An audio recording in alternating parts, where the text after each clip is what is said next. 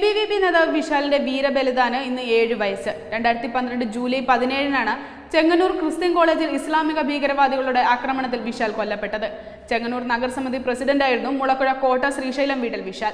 മത തീവ്രവാദികളുടെ കത്തിക്കിരയാകുമ്പോൾ വിശാലിന്റെ പ്രായം 19 വയസ്സ്. 2012 ജൂലൈ 16-ന് ക്രിസ്ത്യൻ കോളേജിൽ നവാഗതരെ സ്വീകരിക്കാനുള്ള പ്രവർത്തനങ്ങളിൽ ഏർപ്പെട്ടിരുന്ന വിശാലിനെ യാതൊരു പ്രകോപനവുമില്ലാതെയാണ് വകവരുത്തിയത്. പരിപാടിക്കിടയിലേക്ക് ആയുധധാരികളായ പോപ്പുലർ ഫ്രണ്ട് ക്യാമ്പസ് ഫ്രണ്ട് സംഘം എത്തി വളഞ്ഞിട്ട് ആക്രമിക്കുകയായിരുന്നു. വിശാലിനെ അക്രമി സംഘം മാരകമായി കുത്തിപ്പരിക്കേൽപ്പിച്ചു. ആശുപത്രിയിൽ എത്തിച്ചെങ്കിലും അടുത്ത ദിവസം പുലർച്ചെ മരിച്ചു. കോളേജിലെ നവാഗതരെ സരസ്വതി പൂജ നടത്തിയാണ് എല്ലാ വർഷവും ABVP പ്രവർത്തകർ സ്വീകരിച്ചിരുന്നത്. ഇതിനായി ഒരുക്കങ്ങൾ നടത്തുന്നതിനിടെയായിരുന്നു ആക്രമണം.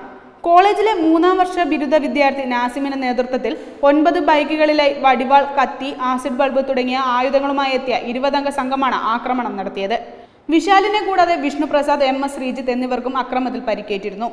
വിശാലിന്റെ മരണം സംബന്ധിച്ച കേസിൽ സ്പെഷ്യൽ പ്രോസിക്യൂട്ടറെ നിയമിക്കണമെന്ന വിശാലിന്റെ അച്ഛൻ വേണുഗോപാലിന്റെ ആവശ്യം സർക്കാർ നിരാകരിച്ചു.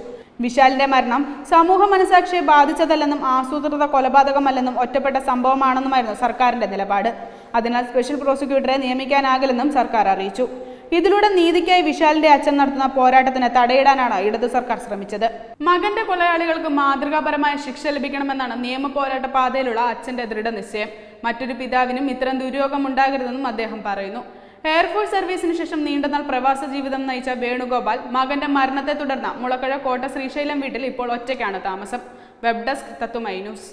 കൂടുതൽ വാർത്തകൾക്കും വിശേഷങ്ങൾക്കുമായി ഞങ്ങളുടെ യൂട്യൂബ് ചാനൽ സബ്സ്ക്രൈബ് ചെയ്യൂ. നോട്ടിഫിക്കേഷൻ ലഭിക്കാനായി താഴെ കാണുന്ന ബെൽ ബട്ടൺ ക്ലിക്ക് ചെയ്യൂ.